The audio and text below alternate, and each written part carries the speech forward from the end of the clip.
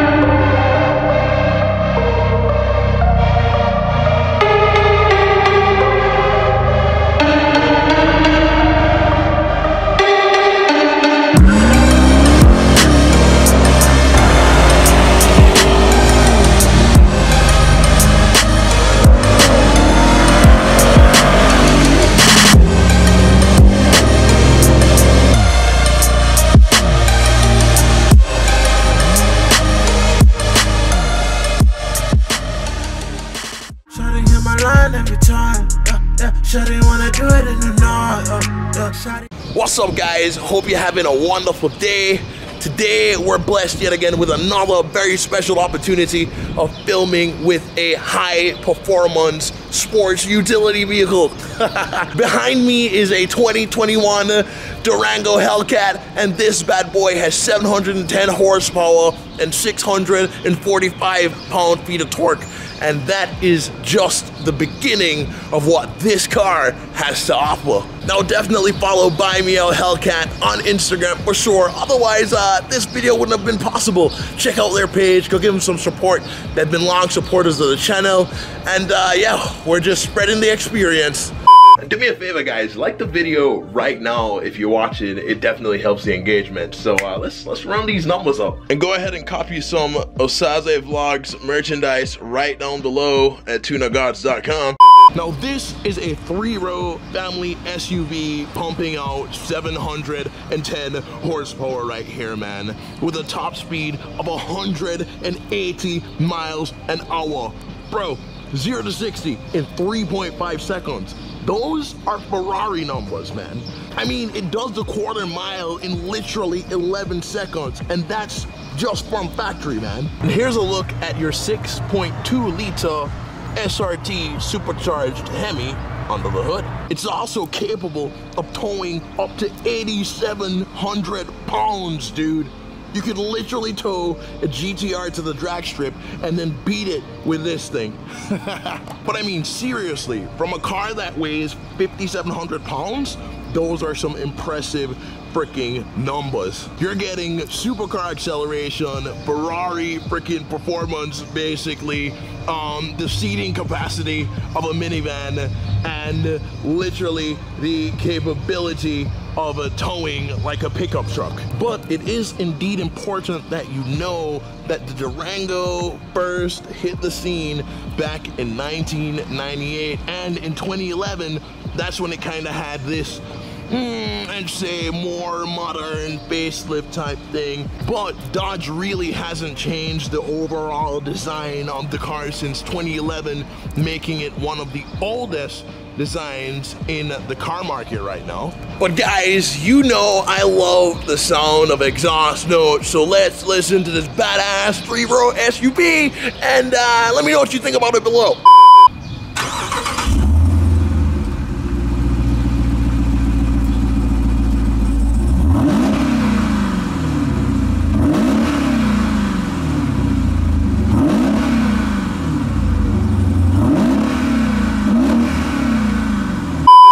let's take a look inside of this Durango Hellcat, because I want to go over a few things. You know, they did change the interior a bit, of course, you know what I'm saying, you're getting your paddle shifties and whatnot, but if you look all over, all you're seeing is SRT right here, SRT there, SRT in the steering wheel, not Dodge, not Durango, because they want you to know that this is the performance version. I mean, look at the freaking gauge cluster, bro. Supercharged right down here. SRT right over there too. Forged carbon on the interior. Luxurious, boys. And they have Apple CarPlay too. Can't forget the Hellcat badges as well, because I mean, yo, like, the Mopar community, this thing is like a godsend. Now, as far as the wheel and tire setup goes on this badass vehicle, we're talking 245, 45, 20s on Pirellis in the front and the rear from factory, which is still damn crazy, guys. I mean, this thing is literally in competition with the Lamborghini Urus, the Tesla Model X, and other performance SUV vehicles, and like Jeep's counterpart, actually, which we know as the Trackhawk, it has all-wheel drive. But what's cool about the all-wheel drive on this system too is that you can actually go into it and decide how much power and percent you want to put to the rear wheels as opposed to all four wheels. So in the more sportier mode, that's when you're getting 70% to the back end, and then you know, the other 30 on the front.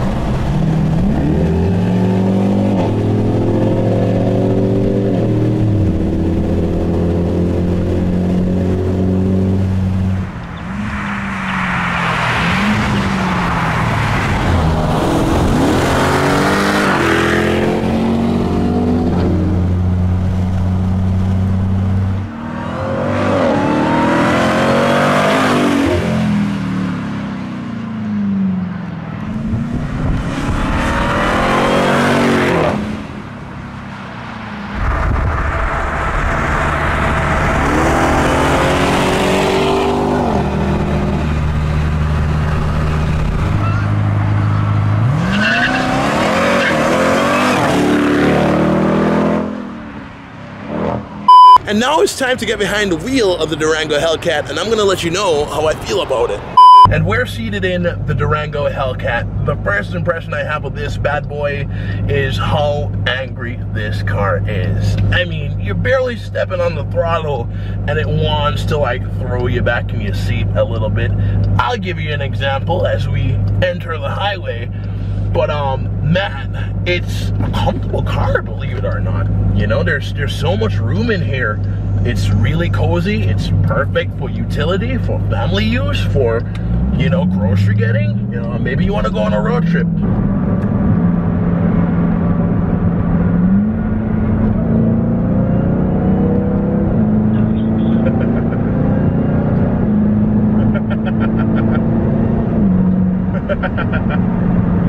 Wow.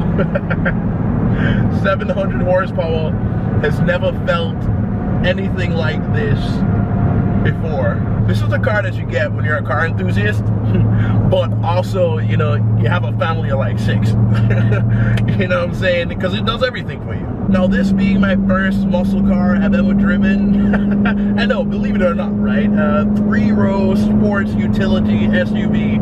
Man, I think I might have to switch on over to the American side, man. I'm usually JDM, but just the sound of that supercharged V8 screaming, you know, man, it it feels like you're a train, you're a monster. You just want to bully everything on the road. And this is the kind of car where people are gonna look at you and be like, oh, it's just a freaking Durango. No, bro, I floor it and I'm gone. I'm Audi 3000, sir. I'm Audi. Supercharged gives you instant torque, and it hooks, bro. Now, I gotta be honest, I've never, ever in my life been a fan of SUVs.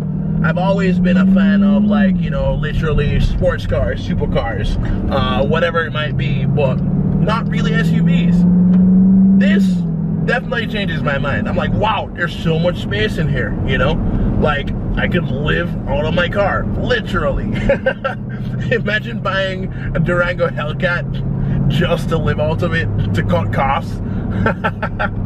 But just about everything Dodge did to this car, with like the front end, the freaking wing on the back, the hood scoop, it's all functional. It's functional aero, right? So this thing tops out at 180 miles an hour, and you're getting a lot of downforce actually from the rear wing, because it's functional.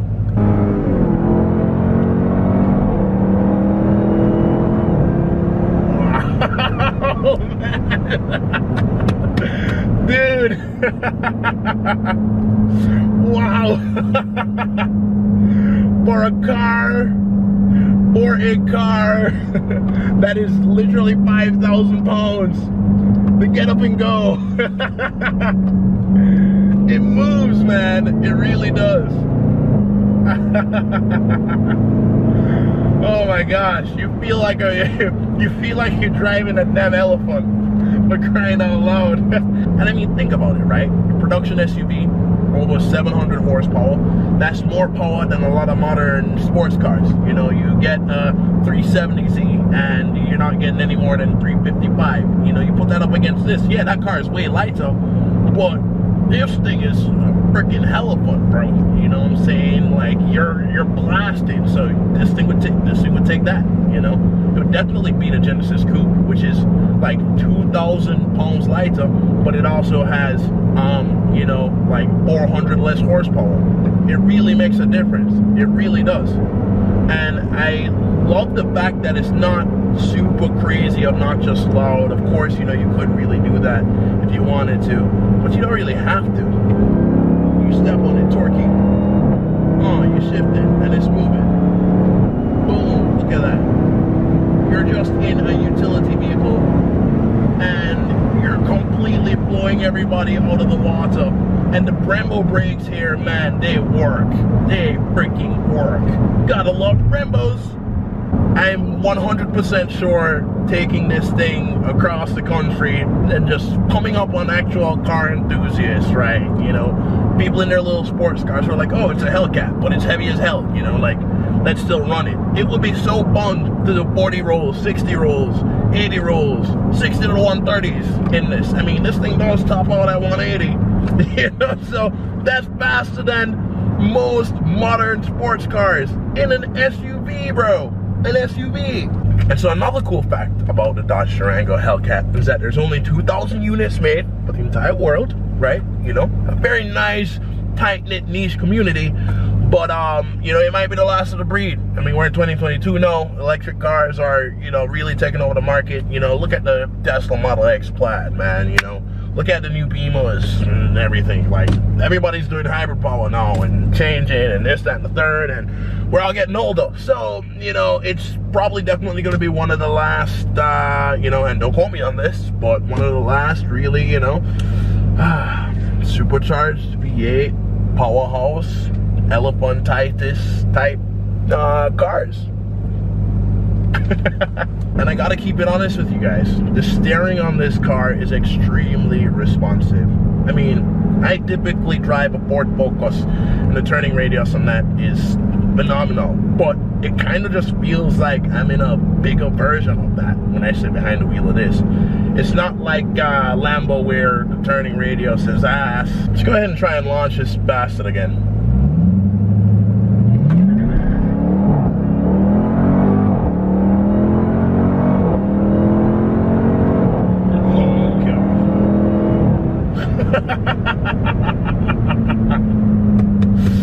Dude.